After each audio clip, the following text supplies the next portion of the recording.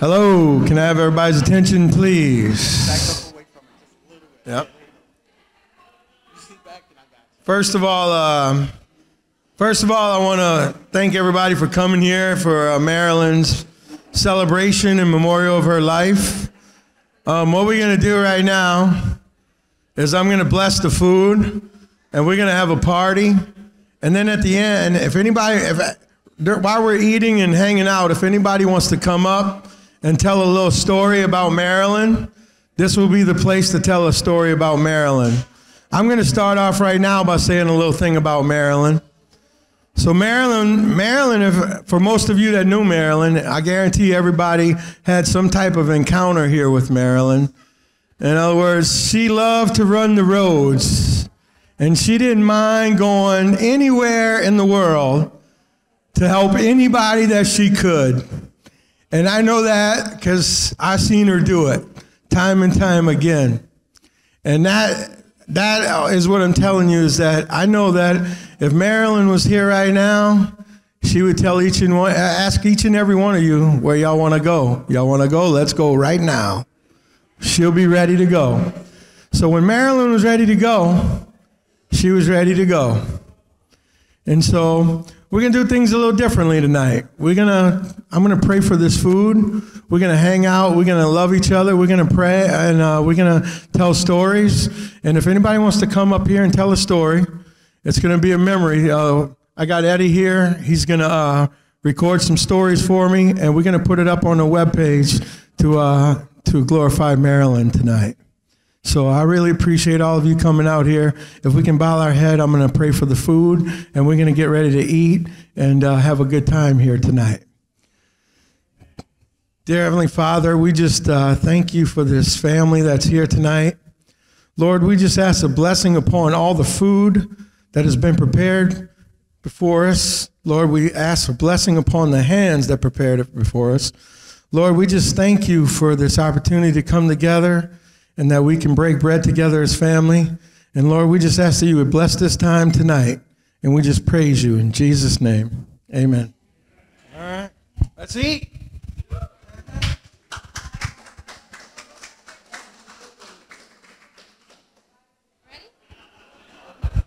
Hello. Hello, hello. Y'all keep eating, keep talking. I'm going to break the seal and share a story about Miss Marilyn. If y'all don't know me or don't recognize me, I'm Christine Bourgeois. If you don't know that, Carmelite's daughter. If you don't know that, well, hello, nice to meet you.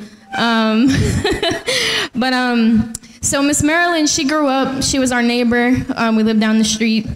And, we grew up, we didn't have, we had what we needed, but we didn't have the most money. And growing up, Miss Marilyn was always just one of the most generous people that we had a blessing of being around. So I wish I had a funny story, but this is just going to be a nice one about our life. But there's a specific memory that had come up when I found out she had passed, and we're going to hope I get through it. Y'all get y'all tissues. But there was a birthday. I had to be turning 8 or 9, and there just wasn't a chance for my mom to go to the store and get anything. And I forgot how. Maybe I was walking on the street, and she said hello. She knew it was my birthday. She made me feel very special, told me happy birthday, screamed it so the whole neighborhood could hear. And and she said, what y'all doing? And she wound up just asking my mom, be like, I'm going to take her to the store. We're going to pick her a cake. And she picked me up. She brought me to the store. I got to pick a birthday cake, and we were able to cut cake and laugh and say happy birthday. So it's nothing crazy. It's not, and I hope somebody else comes up in here and tells some good stories. But it was just a testament to the woman she was. She was amazing to know. She was generous. She was just, anybody that knew her, she was just like, just the hoot of the party, the hoot of the the place. So I loved her, and she's been so important to specifically my brother, just like another mom, just another family member. She was family. So I'm glad to be here to celebrate with y'all. That's all.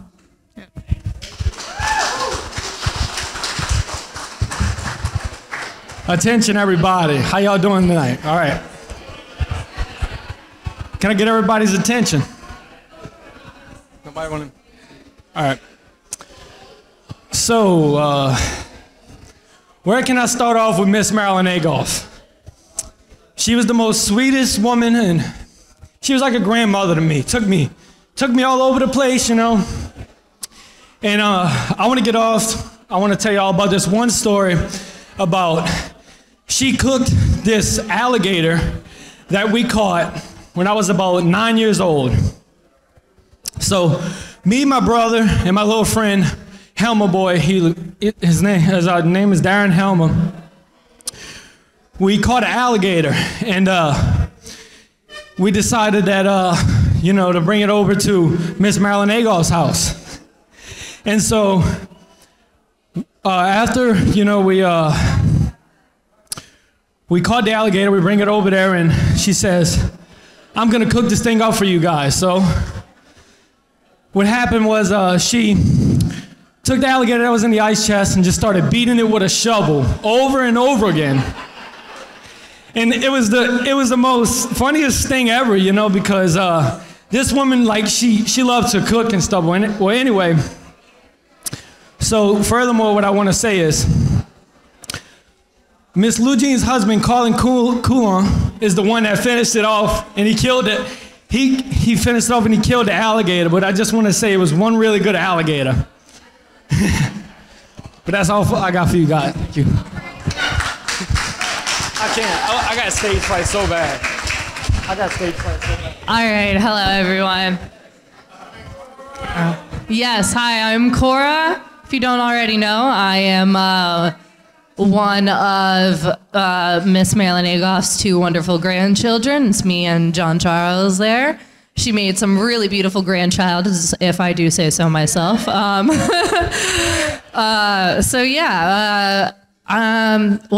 can I say? She was a woman who loved to cook and loved to drive. She taught me a lot of things I know today about cooking, not so much about driving. Thankfully, I didn't take on her road rage skills. But she took me all over the country. If we weren't driving to go see Uncle Peony, we were driving to Biloxi to go to the Hollywood Casino. We went to Florida. I believe she even took me to Myrtle Beach one time. And I'll never forget all of the great road trips we took together. All of the sketchy motels that we stayed at because she wanted to save as much money as possible. I'm honestly surprised we never brought home any bed bugs. And we only found one motel that paid by the hour.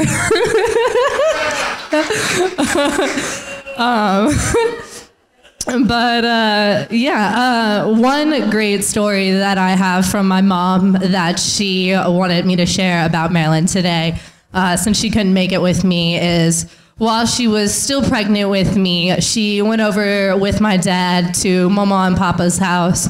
And she walks in, and Mama's cooking something in the kitchen like usual, and it smells awesome. And my mom's like, "Ooh, Shad, that smells so good. What are you cooking up in here?"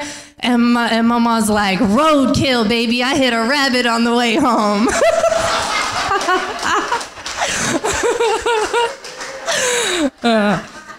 And yeah, that's exactly the kind of stuff Mama would always do. And we're going to miss having that kind of light in our life.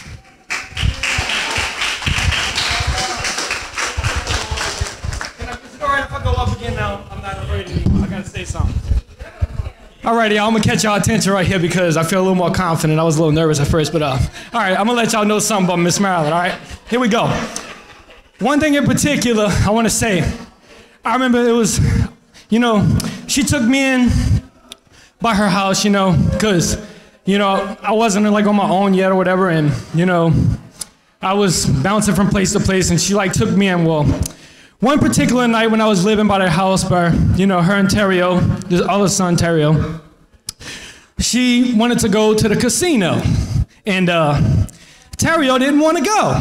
So Theriot, he was like, well, I don't feel like going, Mom, whatever. And so she goes, Christopher, you want to go? And I'm like, sure, why not? You know what I mean? You take me all over the place anyway. Well, to top this off, this was so funny. So she goes, Theriot, you never want to go with me, anywhere. And, well, anyway, so furthermore, I just want to say that we wound up going to the casino. And after we go to the casino, we wound up going to play bingo in the middle of nowhere. And I just wanted to go home, and the last game that we went was at the bingo hall in Mississippi after this, trip that she took me on.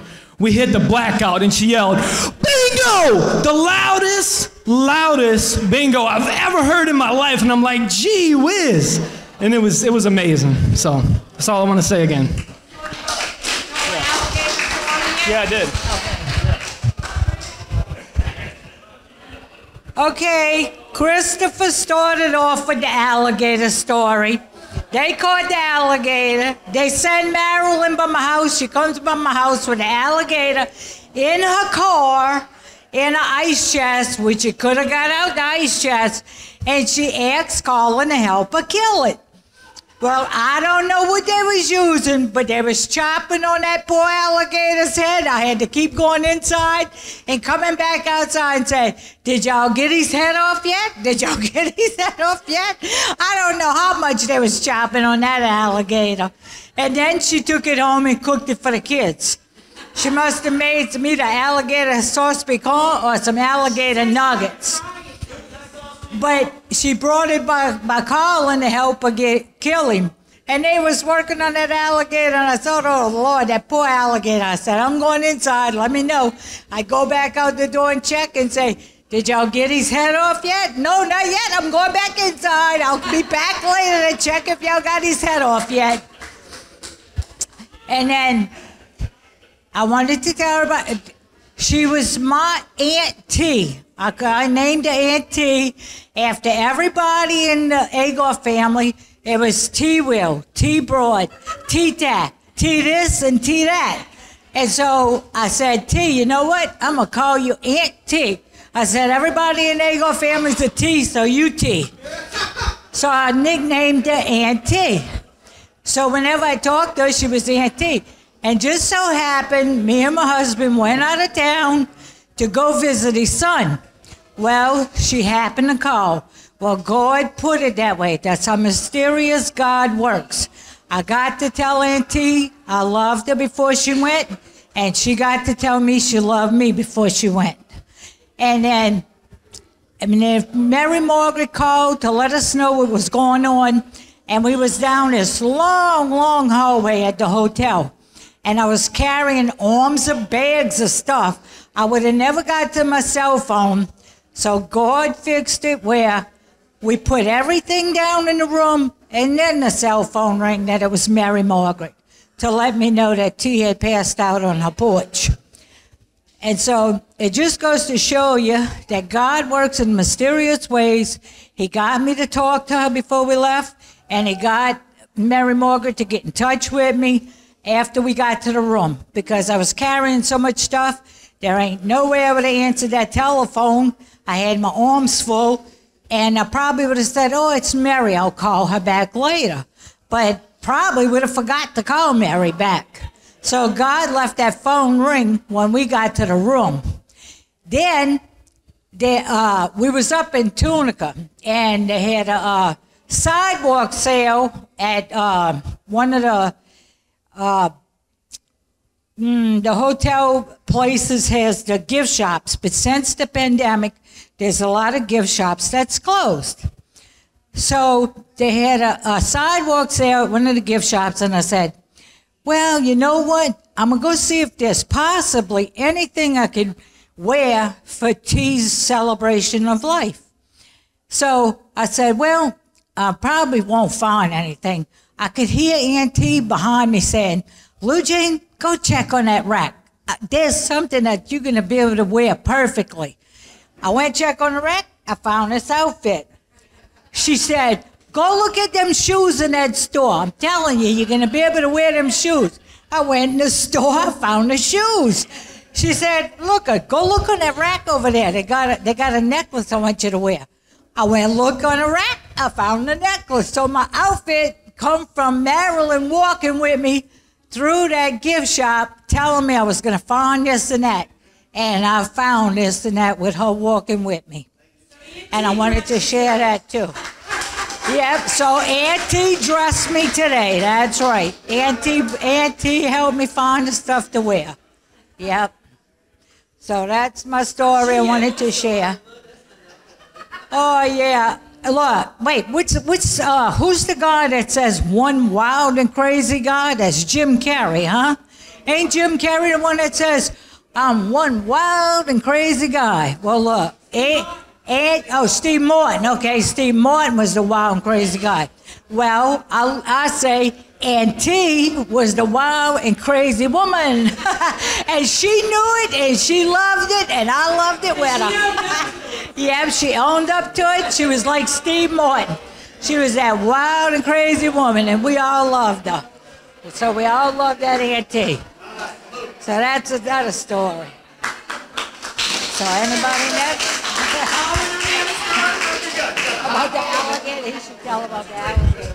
We had Theriot Agoff, my old classmate, brought me home one day to see his mother in his house. I wound up meeting this guy over here, Peony. And eventually Peony moved up north when married his mother, John Charles. And so me and Crazy Mama decided we're going to go up there and go see him. So she was more than determined. She wanted to show me everything along the way. And we stopped off. The first stop was at, like Christopher said, at a bingo hall in Alabama that you could never find in some friggin' woods somewheres. And you know, then we moved on to Tunica, and we went to Fitzgerald's, where she had a coupon for steaks, and we had steak and lobster that night. And we wound up staying, like Cora said, at some rinky-dink hotel. And and then we're like on the border, you know, Tunica's on the border of Memphis. So then she said, oh no, you can't go through Memphis without going to Graceland, Gene. I want you to go see everything. You gotta go. I said, okay, we're going to Graceland. So we get there and she says, you know, I really feel bad. It should be you and your mama coming to see this together. She said, but I'll step in for your mama. And I said, you know what? You're gonna be my crazy mama. And my mama's gonna be my regular mama. I give her that title because one night I'm by the house and her, Theriot, and Peeny's going at it. And she takes a butcher knife after Peeny. And I said, oh Lord, I think I'm gonna go in the room because I didn't have a place to stay for a while, for about 6 months. Things went bad with the oysters. I used to fish oysters with Uncle Danny. And my grandma had her ways about it, and I winded up, Theriot said, well, come on in, and you can come sleep the night by my house, and we'll see in the morning what goes on. And I stayed there for like about 6 months or so. And it was more than interesting. Yeah, she was something else. So we get up there by Peeny, and with her reputation of how she acted in the restaurant, me and Peeny decided we was going to tell the waitress, look, we had this Moose Lodge and a real nice place, and we told the waitress, we said, hey, whatever you do, serve the food as fast as possible Make sure it's cooked as good as can be, and don't say much at the table. Well, the woman screwed up. She said something about 15 minutes before we left, and Marilyn went off all outdoors. She would embarrass anybody underneath the table when she get going. And but we loved her dearly, and we just figured out ways to work around her. And so I went and tipped the waitress, and she saw me. So, boy, did I get bitched out. She said, she didn't give us no effing good service. Why did you do that? Why did you do that? I'm disappointed. She really was never disappointed with me. She might have said it, but she never meant it. As far as she was concerned, you know, when it was me, Theriot, and Pina together, it was her 3 sons. And I'm sure she felt that way about a lot of kids that came to her house and was there for help and needed help. She was really great about that. So on the way back from Peenie's, we getting ready to go through the mountains. She said, Gene, you ain't never saw mountains like this. You gotta watch, you gotta stay up. I said, Marilyn, you want me to go to sleep or you want me to stay up? I said, I can't drive if you don't let me sleep. Oh no, you're gonna be able to drive, you're gonna be able to drive. I said, oh, okay, I'm gonna show you. She kept me up.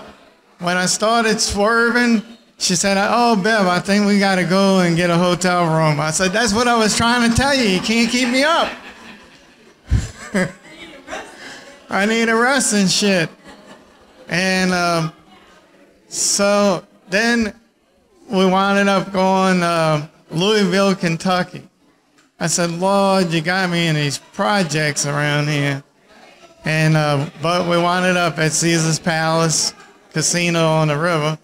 And then in the morning we got up and we went to the track where they had the Kentucky Derby. And I can say that it was always more than interesting when we were together, the whole group. She really had a special way about her making you know that you was loved. And no matter what, she'll always be my crazy mama. And I'll always love her. And I'm sure I have more to say, but I just can't think about it just yet. Oh, I'm next? Okay. I'm going to tell you a little story about Crazy Mom. And in my phone, if anybody wants to see it after this, in my telephone, I have her as Marilyn Crazy Mama Theriot.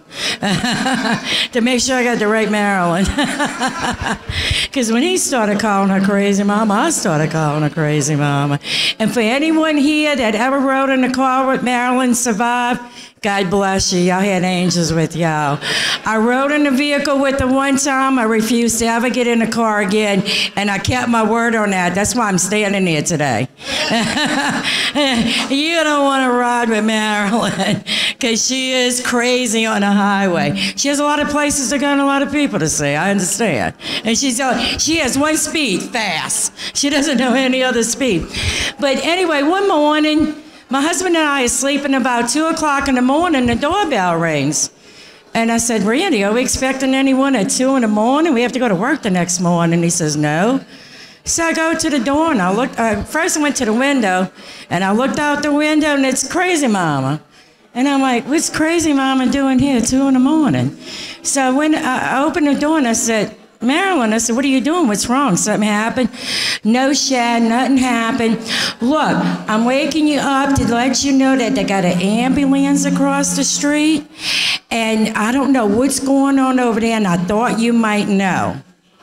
I said, I was sleeping. I have to work in the morning. It's 2 in the morning. My husband and I have to go to work. I said, you know, Marilyn, since you up, and you woke us up. Why don't you go find out what happened and come back and tell me, you know, what's going on at the neighbor's house? Maybe we can do that.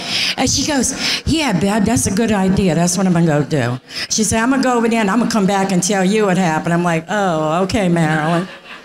Yeah, I was like, that's typical crazy mama Marilyn. You gotta love her. And I'm gonna tell you, she had a heart bigger than herself. Because one time the lights was off in Lafitte and it was freezing.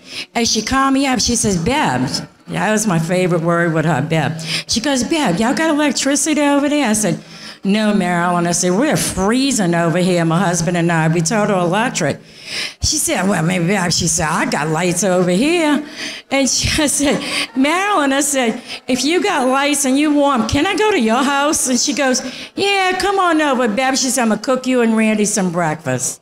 And so anyway, Randy and I went over there, and her and Theriot cooked us a hot breakfast and kept us warm. That's the other side of Marilyn, too. Not only the crazy side, she had a great big heart.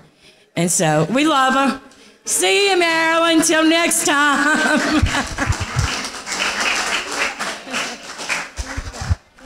Yep. Okay. My story with Aunt Marilyn was that she took me to Lafitte and Lafitte to go fishing, and we caught a lot of redfish, and she was so excited. She was like, good job, good job. And that's one of the memories I can remember with her.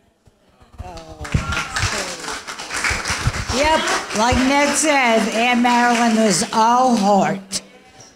Anybody needed anything, there wasn't anything that Marilyn wouldn't do. She'd give her shirt off her back to anybody. She always was, her and Theriot, I believe they cooked and served people at me and Colin's wedding and our wedding blessing. I believe Colin's birthday party. She always, her and Uncle Theriot was always there for us. They always cooked for us and served for us. They always helped in any way they can. And Marilyn was, like Netla said, all heart. She was definitely all heart. Yeah. So here's my Coca-Cola to you, Auntie. To Auntie. My Coca-Cola to Auntie. Yep, to Auntie. Coca-Cola to you, Auntie.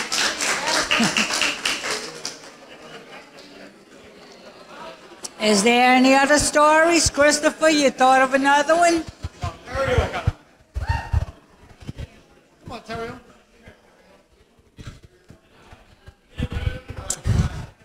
All right, y'all. This is a story recently about, I want to say 4 months ago, like around the time that, before I left Louisiana. Marilyn, she made me, I just want to say this much. She inspired me to have a better life. She brought me to Michigan, Mount Pleasant, Michigan, where this guy's from right here. Well, I'm talking about he's from down here, but what I'm saying is, you know, the past 20 years he's been up here. I just really want to say, like, I want everybody to know this right now. This woman had the biggest, what I'm saying is the town that is from, hold on, Tara, listen. This woman had the biggest heart, I mean the biggest heart. She cooked countless meals. She brought me anywhere where I wanted to go. Took me on anywhere I wanted to go. I know. But I just want to say this much. 4 months ago, right before I left, we went on a spontaneous ride, meaning that, like, I didn't know where we was gonna go. She said, you wanna go for a ride? I said, yeah. This was like 2 nights before I left, before I moved. We sitting there riding, you know, and, you know, just riding for like an hour long, and she says, I wanna go play bingo. And I'm like, oh geez, where are we gonna go play bingo at? She takes me to this VFW in Mississippi in the middle of nowhere. I'm like, oh no. I'm like, Marilyn, I wanna go. She's like, well, tough, tough, tough. This is what you're gonna do or whatever. And I'm sitting there like, oh, geez, I want to go home so bad. Well, to top the notch, we wind up winning at that bingo. And she goes, thank you so much for coming with me, because my son wouldn't want to go with me. And as I think of that, a while back, a lot of times, Theriot wanted to use her car to drive, right? And she says, Theriot, you use the car more than me. And I'm like, what you mean by that? And Theriot goes, he says, Christopher got more miles in the passenger seat than I do as a driver. Get it right. That's all I got to say about that. No.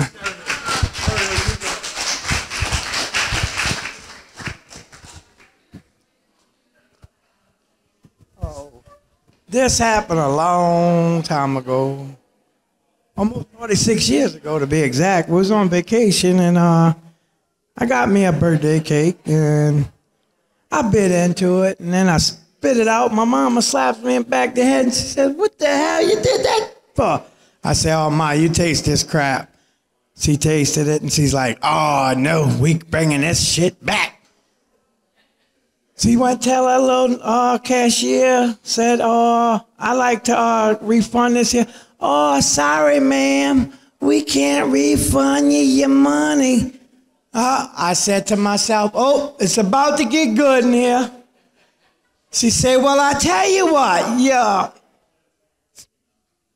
effing this, that, and the other, you might as well go ahead and call the cops, my mama told her. Yep. She said, because I'm going to show you my freedom of rights. She said, I'm going to sit out there and y'all ain't going to sell a cake one today. Well, when it's all said and done, they thought they was going to crawfish Marilyn Agoff. Oh, hell no. She got her money back plus a free cake. I said, nah, you ain't giving who her money back? Ain't happening.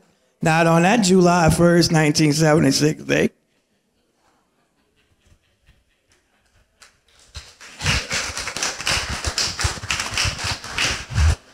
And believe you me, I think the cops would have went in her favor, too.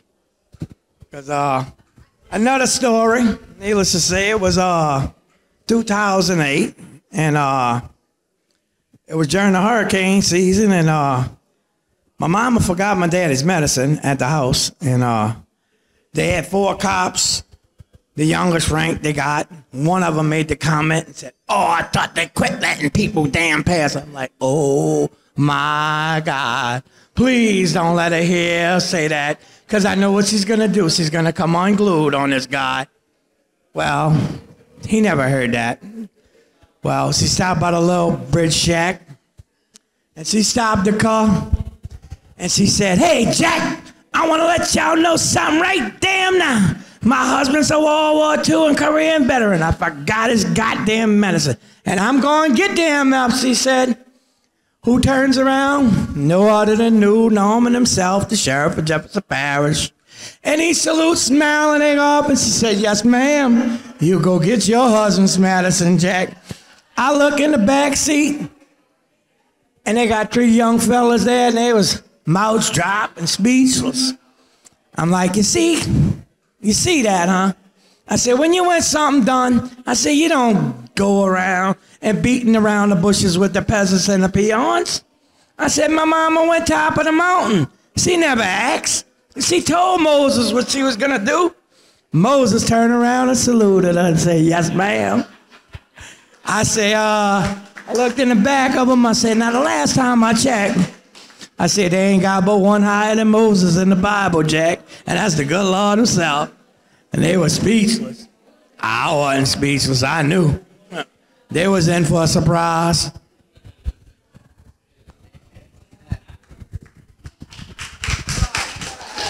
Thank you.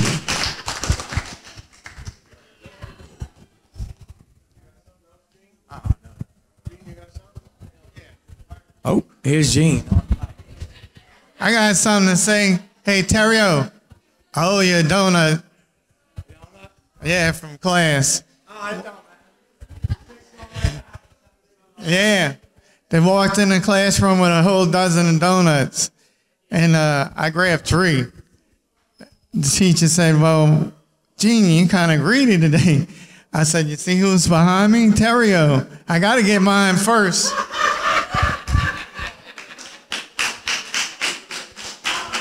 You know, my Uncle Danny's over there. He never came up yet. He's got an interesting story, but not too interesting.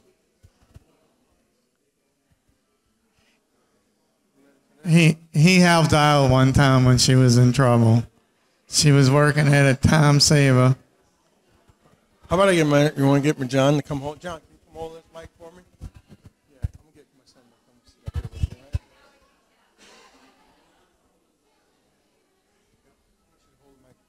Go ahead. You want to say anything first before? My grandmother was a very interesting person, to say the least. If there was anything she liked to do as much as driving and cooking, it was definitely fishing or taking people fishing. And I remember when I was a little boy, first time I can remember she took me fishing. My family always goes camping up in Michigan every year, and we were down by the lake by our campsite, and she was teaching me how to fish. She grabbed the worms with her bare hands, and I was all grossed out. I was freaking out. I thought that was disgusting. And I cast my line, and I hooked something. I was like, Mama, I got a fish, I got a fish. It was not a fish. It was a little baby turtle. And we reeled it in, and my grandmother got all excited. I was like, Grandma, why? It's a turtle. We can't keep this. And she was like, we're going to be eating good dinner tonight, John. And I was like, no, we cannot. No, I don't want to eat the turtle. I was crying and freaking out. And eventually she said, why don't you keep it? So we went right back up to the campsite, and then we drove home. And then I kept this little turtle in a tank for about a month. And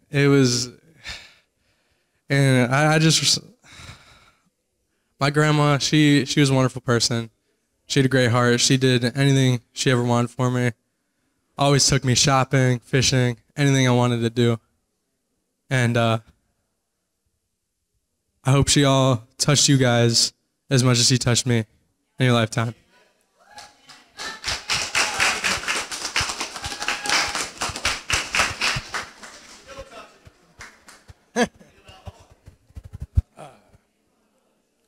Well, that's a tough act to follow right there.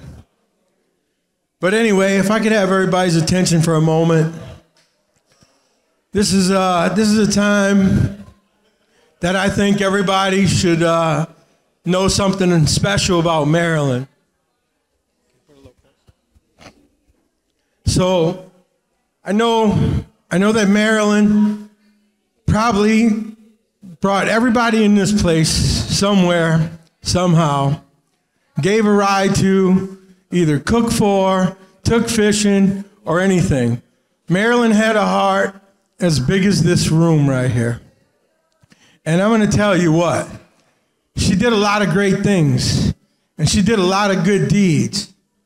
But what I want to tell you about is that her good deeds did not get her into heaven. And I'm going to tell you, my mom's in heaven right now. And I'm going to tell you how I know this. Because when Marilyn got sick from Hurricane Ida, her and my brother came up to Michigan. And when they came up to Michigan, they brought COVID with them. And they brought COVID to my whole family.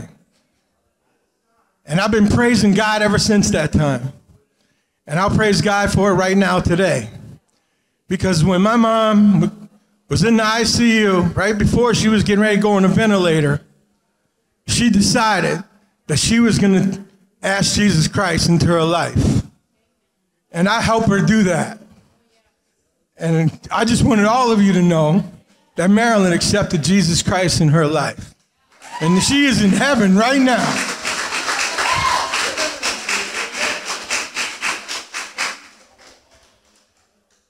And so the only thing I got to add to that today is that in Romans, in the Bible, of the book of Romans, in chapter 3, the 23rd verse, it says, "For all have sinned and fall short of the glory of God." But in Romans 6:23, for the wages of sin is death, but the gift is eternal life in Christ Jesus. And in Romans 5:8,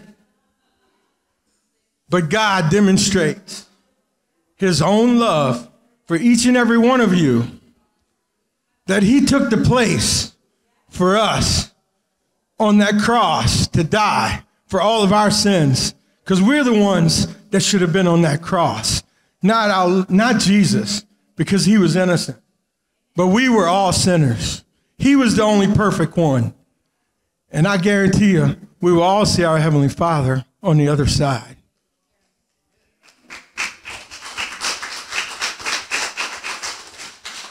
And so from the bottom of my heart, I want to thank each and every one of you, for me and Theriot and Cora and John, for y'all coming here tonight and having this celebration with us for Marilyn, because this is the way she would have wanted it. She would love everybody to have a party. She would love everybody to have a good time. And she always made sure somebody had something to eat. And so I'm glad. If you guys haven't eaten enough, well then shame on you, because there's plenty of food out there. But before you all go, I want to say a closing word for prayer. If we could all bow our heads, please, at this moment, I would say a word of prayer. Dear Heavenly Father, we just thank you for this opportunity to come together as a family. Lord, we thank you for the celebration of Marilyn's life. God, I just ask that you would just be with each and every one of these people as we leave this room. And God, as we go forth in whatever directions we go, Lord, that you would keep your safety upon us. And Lord, that you would just be with us and guide us this day. Lord, we thank you for everyone in this room. We thank you for the celebration of Marilyn's life. And Heavenly Father, we just thank you for sending your Son, Jesus Christ, to die on the Son for us, on that cross for us. In Jesus' name, amen.